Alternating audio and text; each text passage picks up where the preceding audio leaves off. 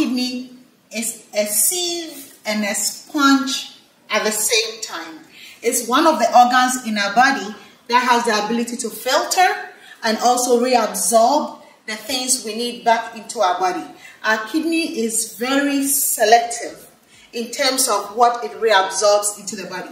The kidney senses what the body needs and then reabsorbs it from the urine and also filters out toxins, things like extra water that the body doesn't need out of the body. The kidney is responsible for electrolyte balance. When talking about water balance, talking about electrolyte balance. When I talk about electrolytes, I mean things that we do not see with our eyes, but our body cannot live without.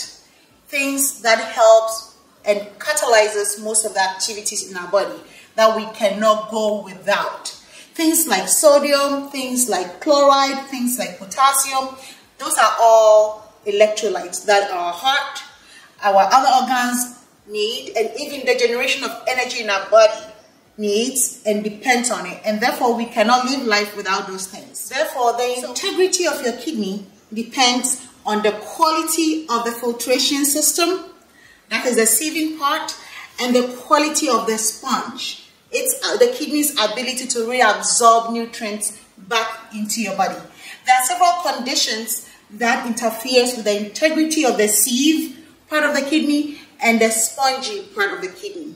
Sponge, not literally, but the part of the kidney that is able to absorb nutrients back into your body. Therefore, the integrity of your kidney depends on the amount of urine it filters out per minute.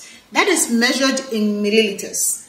And also the appearance of your urine, the color, how it looks when it's in a bowl or in a toilet or whatever. So it's very important that when you pee or urinate, you pay attention to what comes out of your body. That will give you an idea whether your kidney is declining in function or is still staying in top notch. Here are 5 early signs to tell you that your kidney is not functioning like it should. Remember, the kidney is your filtration system. The senses of the kidney is supposed to be as sharp as anything you can think of, and it's so that it can do its job well. The first sign that your kidney is not functioning like it should, and it should make you worried, is the amount of urine that you pee out.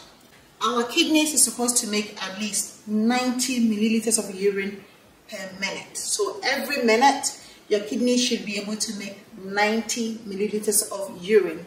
That is averagely. It could be more, but for a healthy kidney, it should be making at least 90 milliliters of urine per minute. Remember, the integrity of your kidney is measured in how much urine comes out and the color of urine that comes out. That is mainly how we tell if your kidney is functioning right or not.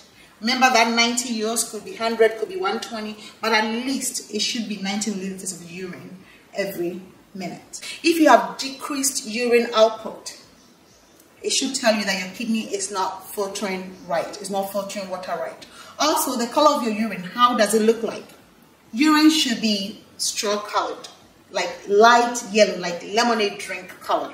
If your urine is too dark, meaning it's too brown, it's too orangey, is green, blue, whatever kind of urine comes out of your body, it's up to you to pay attention to the toilet when you're peeing into it, so that you can know how your urine looks like and be proactive in seeking care if it's necessary.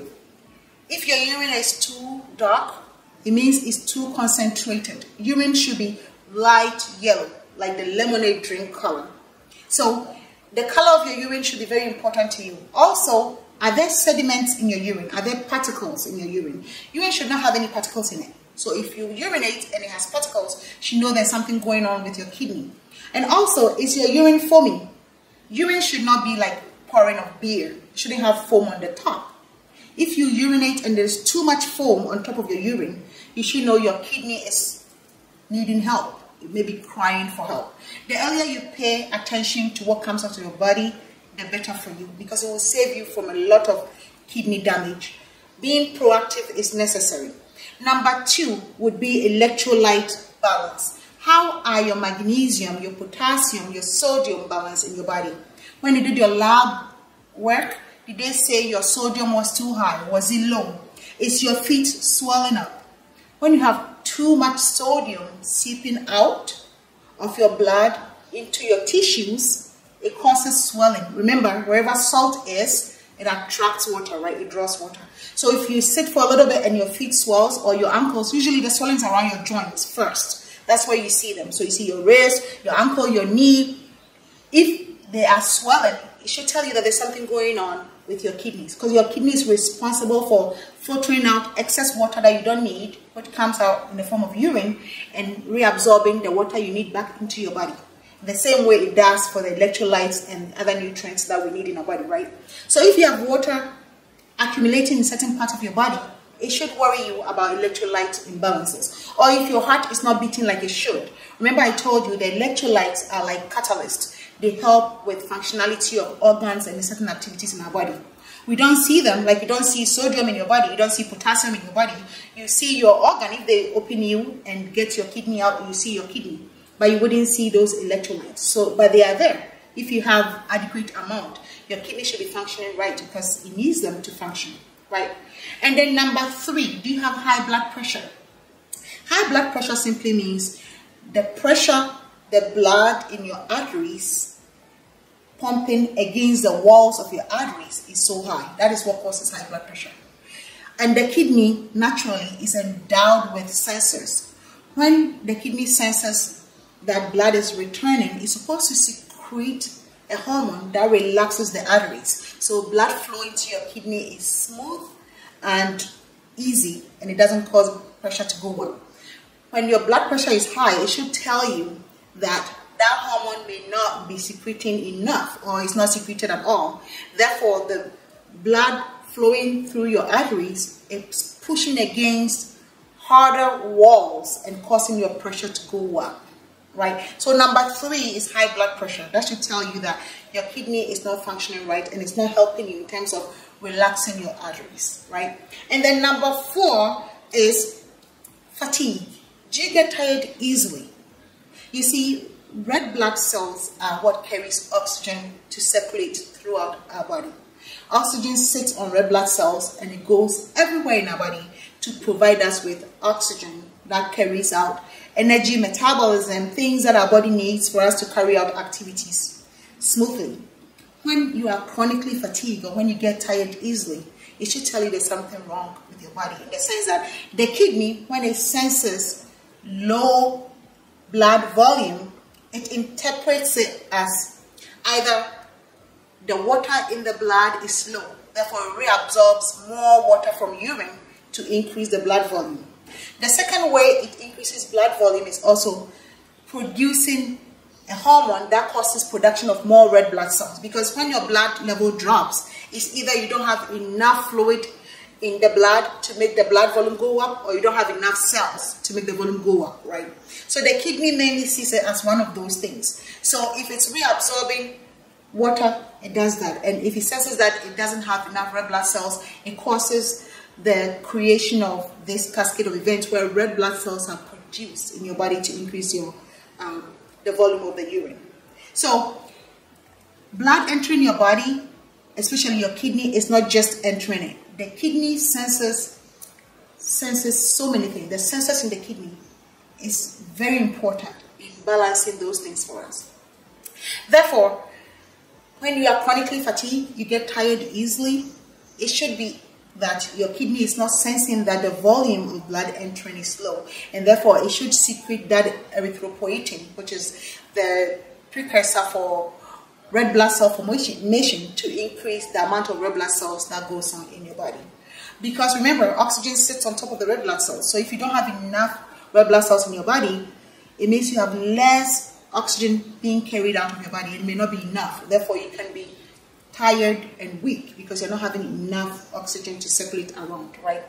And then number 5 is seeing protein in your urine. Whether you put a urine strip in your urine and you bring it out, you read, and it says protein, or the lab tells you that, hey, you have protein in your urine, or your doctor tells you that protein in the urine is not normal, because protein has a high molecular volume, right? Protein is big. So the sieve of the kidney is not designed to allow protein to filter through. When you see protein in your urine, it means the sieve, the net part of your urine that filters urine, has the holes are enlarged enough to allow bigger objects to pass through. And protein in your urine makes your urine foamy. So that's another way. When you pee and you look at your urine and it has foam on top, like pouring beer in a glass, it should tell you that maybe you have a lot of protein in your urine. Because protein in the urine is not normal. It means that the net that is supposed to filter the urine is damaging and allowing big things to pass through. So these are 5 early signs of, indicating that your kidney is dysfunctional or is about to dysfunction, and be proactive about it. So it's over to you. If you didn't hear anything about all that I've said or elaborated on, just pay attention to the 5 things. That is whether your color, the volume of your urine is not adequate. Or number 2, your electrolytes are not balanced because you have swelling around your joints. Or number 3, you have high blood pressure.